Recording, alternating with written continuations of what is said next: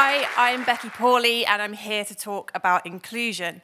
A positive experience since I started at Jetstack about 1.5 years ago, and some ideas and resources we can take away to try in our own teams and organizations.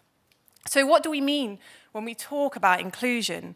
Well, we're talking about how well the contributions, presence, and perspectives of different groups of people are valued and integrated in an organization.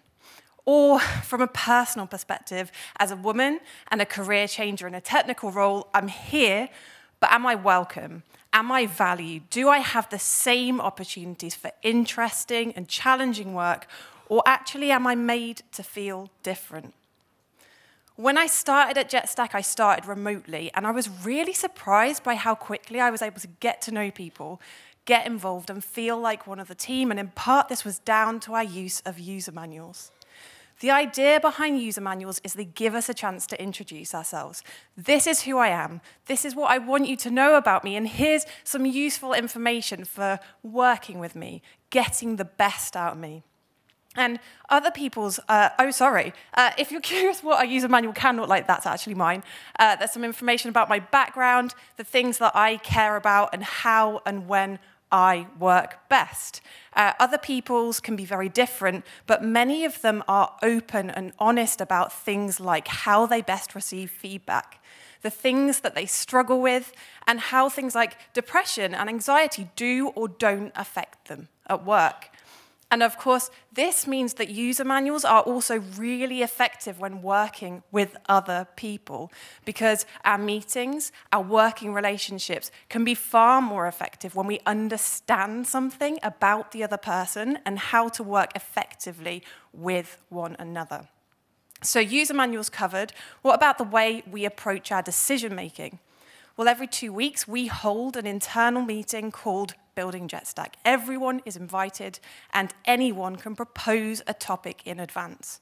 We use these meetings to make distributed decisions about areas we can have an impact on as a group, so things like changes to our performance managed process, upwards feedback to our leaders, running our summer hackathon event last year. Now, when we think about decision-making, a lot of us might be familiar with a consensus-based approach, and this asks, do we all agree? Everyone needs to say, yes, it's all around compromise, and it can really slow us down, but there are alternatives, and one that we use is called consent-based decision-making. This works really well for decisions that can be reversed, that can be run as experiments. In consent-based decision-making, the questions are, is this good enough for now, and is this safe enough to try? There's some process and structure around this which can feel a bit odd or formal at first, but what it allows is the chance for everyone to have a voice in a way that also moves the process forward. And this process works really well synchronously or asynchronously, so it's great for those of us who work at different times or across different time zones.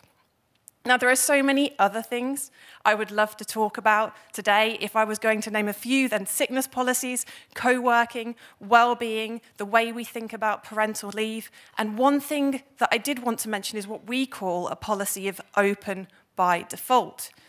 And this is the idea that our documentation, Slack, calendars, decision-making, whatever else you can think of, is open wherever it can be. Obviously, confidentiality, GDPR, that's still super important. But the aim is there are no secret clubs. So a very quick overview of user manuals, building Jetstack, consent-based decision-making, some other things. What about if we want to go and try these things out for ourselves? Well, Mark Edelston released his New Ways of Working playbook late last year, and this is great as a sort of open, free way of looking at theory and practical resources for things like how we run our meetings, user manuals, decision-making, and feedback. Open HR is growing, and companies like Monzo and GitLab have open examples of important policies, for example, parental bereavement, menopause, helping us realize the things that we are missing. And if you're interested in some peer coaching, then our people and culture lead is an awesome person to speak to. I hope you found some of these ideas and resources useful. If you have questions, comments, feedback, I would love to hear from you, and enjoy the rest of the conference.